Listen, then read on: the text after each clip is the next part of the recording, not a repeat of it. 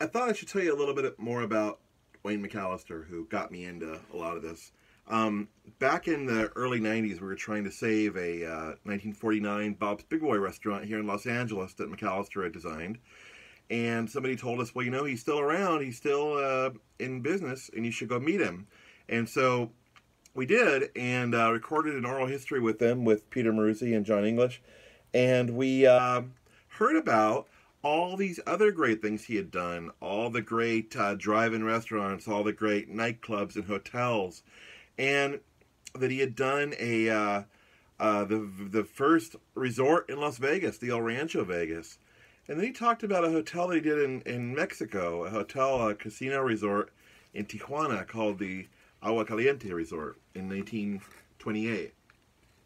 And, you know, at the time I was not so impressed. I didn't really understand what it was or its importance in the history of leisure architecture, in the history of resorts and hotels.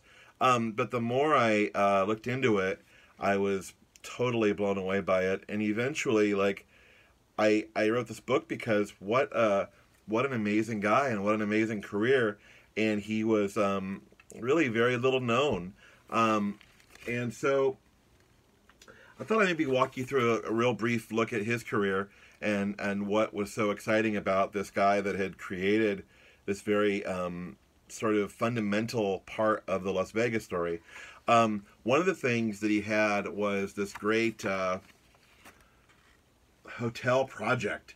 He had this dossier that laid out the idea for the El Rancho Vegas, but back many years before it was built. And so that to me feels like kind of the Rosetta Stone of understanding the history of Las Vegas and the Strip. The first hotel resort project on the Strip would have been modeled after Agua Caliente, his project in Mexico, that he did with his wife Corinne when they were both in their 20s. Wayne and Corinne were born in San Diego and studied architecture together. She was the only woman in the class. And they met and became friends and started working together and were married and got this crazy job to design a 600-acre casino resort over the border when gambling and drinking and racehorses were not legal in California. And so they designed this incredibly lavish hotel and casino that had little bungalow rooms and had the most opulent sort of gambling hall and casino, and it was just a super luxurious grand place that became a celebrity hotspot. There's Rita Hayworth dancing there in the early 30s. There was even a Busby Berkeley movie made called In Caliente about this place. So it was a big deal, and I had never heard of it, and I was floored by it. I ended up getting married there in the ruins of it, which are still there.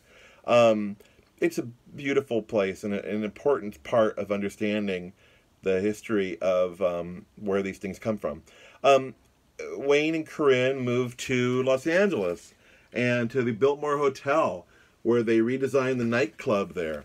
One of the investors in the Mexico project thought, you know, these guys are great, and they're young and they're free, and they come up to LA with him and start doing hotels and pools and expansions and clubs, and ended up building a brewery right after Prohibition was lifted. Then got into the drive-in restaurant business, designing, not running them, but designing restaurants for the automobile. You know, car culture oriented, circular buildings with tall towers that would pull people in, and they'd stop and get a hamburger or get a piece of pie at one of these drive-in restaurants. And those were the predecessors, of course, to the modern fast food restaurants, but they were striking and spectacular compositions of their own. And of course, when the goal is to attract the eye, and you have a, you know, giant neon cartoon character on the side of the road, people stop and pay attention. Of course, he did a lot more sophisticated things than the big neon big boys. And of course, the design got very modern in the 1930s and 40s. And he left behind the kind of historical stuff that he had done at Caliente. Here he is when we knew him, trying to save the Bobs, which is still there and still running. And even in the COVID-19 era, still running and still selling hamburgers. He designed lots of great supper clubs and dinner houses in that period as well.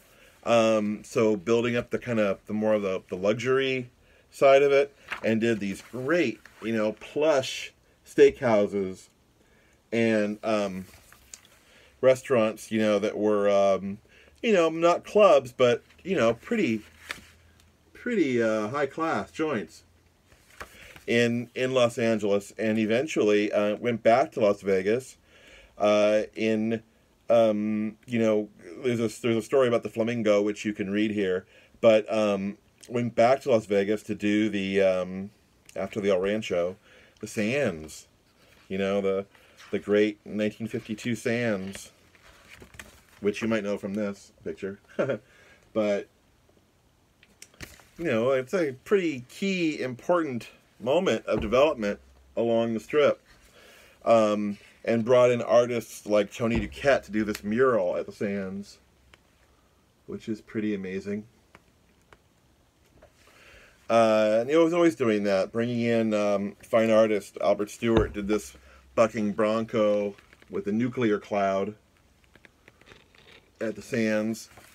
And these were people that he had worked with on some of those supper club restaurants. The Fremont. Look at this neon at the Fremont. Doesn't that drive you crazy?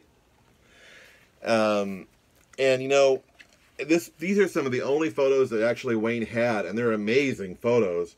But he retired from architecture in 1956. He left California. He moved to Washington, D.C. and worked for the Marriott Corporation, you know, doing internal, you know, doing hotel stuff, but not on the order of which he had been doing previously. And retired from that and came back to L.A. and, like, got into a totally unrelated business. So he didn't have any kind of an archive or collection, and I had to go out and rebuild all that to make the book. But I'm real proud of it, and he was an amazing guy. And, you know, the El Rancho Vegas really did invent the casino resort on the Las Vegas Strip in so many ways.